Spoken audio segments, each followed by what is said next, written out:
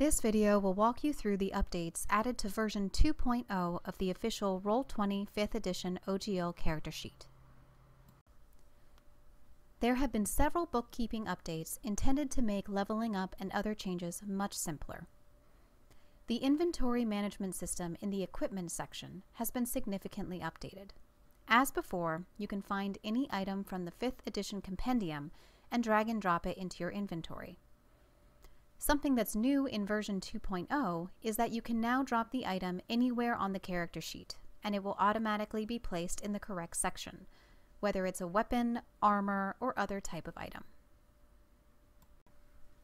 Item attributes are also automatically applied to your character.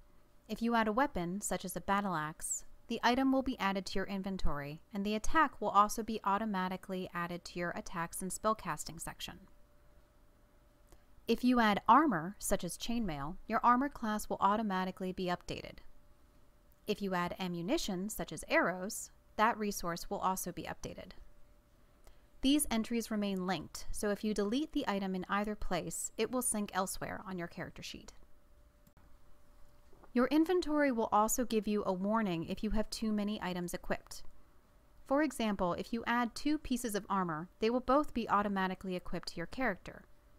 You would then receive a warning in red text that you need to unequip one of these items. You can unequip any item by clicking the icon on the lower right corner of that entry. Then simply deselect the equipped option. You can also choose to deselect the Use as a Resource option if for some reason you don't want to use a set of arrows or other resource. You can also deselect the Has an Attack option if you don't want to use a weapon for any attacks. If you add a magic item, any effects it might have on your character will also be automatically applied. For example, if you were to add a Belt of Giant Strength to your character sheet, its magical effect of increasing your strength to 21 would be automatically applied. Any attribute that's magically altered will appear in blue text on your character sheet. Similarly, with the 2.0 update, when you add spells from the 5th edition compendium, the character sheet will automatically recognize what level that spell is and place it in the appropriate spot on the sheet. 2 new spell icons have also been added to designate ritual and concentration requirements for spells. When you add a spell with an attack, the attack will automatically be added to your attacks and spellcasting section. Just like with items, these entries are linked, so if you delete a spell from your spellbook, the associated attack will be deleted automatically from your attack section. In Tool Proficiencies and Custom Skills, there is now a 7th option in the drop-down menu under Attribute. Instead of simply selecting an attribute to use each time this skill is rolled, you can now select Query Attribute. With this option selected, every time you roll with this proficiency or custom skill, a pop-up window will prompt you to select what attribute you will use to complete the roll. Personality traits, ideals, bonds, and flaws now have an edit mode. When you have completely filled out these text areas, you can click the wheel on the top right-hand corner of each entry box to save your changes. This will lock the text box and the section will automatically expand to fit the enclosed text. To avoid accidentally opening these fields while clicking around the character sheet, these text boxes will remain locked until you select the wheel on the right-hand corner of the box to re-enter the edit mode. Repeating sections have been added to the Features and Traits section, as well as the Other Proficiencies and Languages section. Instead of simple text boxes, you can now add multiple separated entries in these sections.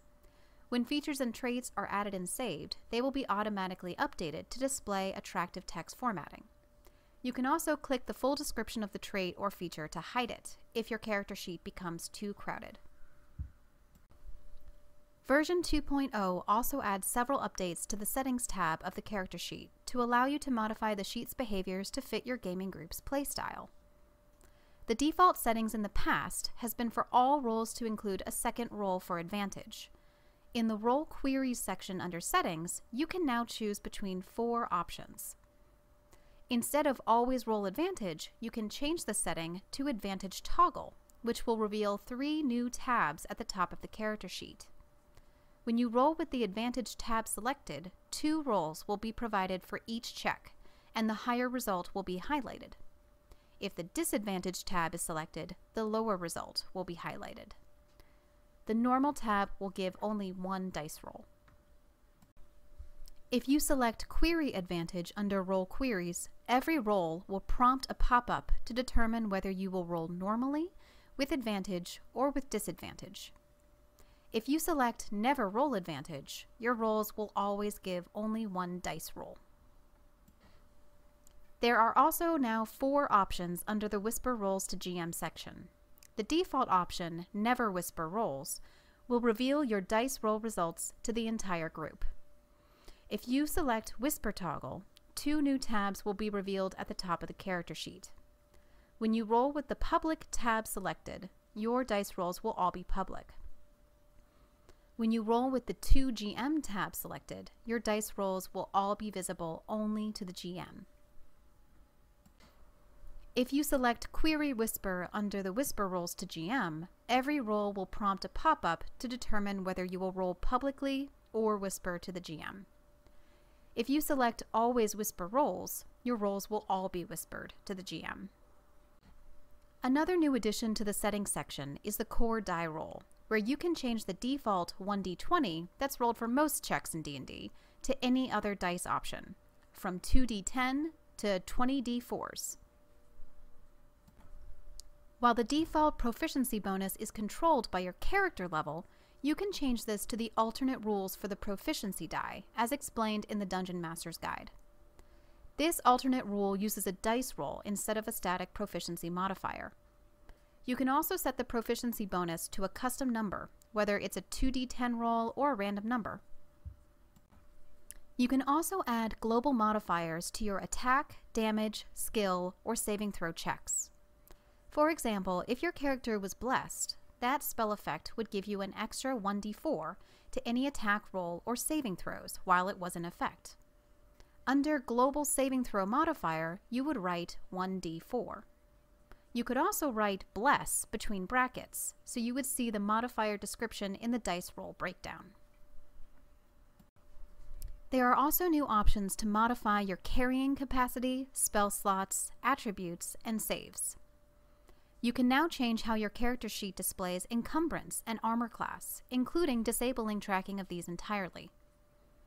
Initiative can also now be set to have advantage or disadvantage on initiative rolls.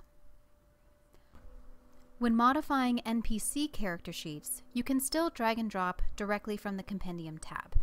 In addition, you can access the same new toggles for roll queries or whisper rolls for NPCs.